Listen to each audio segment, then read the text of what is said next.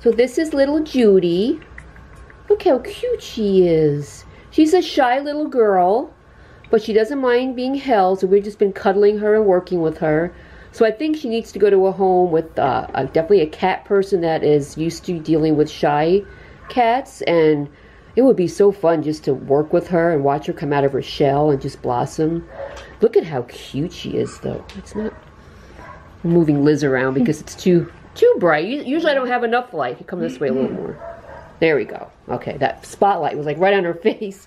Now I can see you. Oh, I forget how old she is. Like 6 months? 5 months?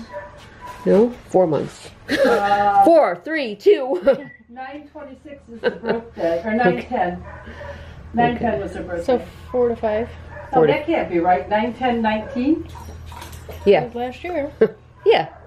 So she's about 4.5 months. Oh, that's right. Yeah, she looks about 4.5 months. Hi, baby.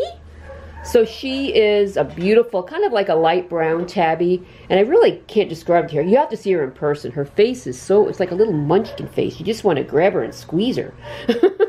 And she gets along great with other cats.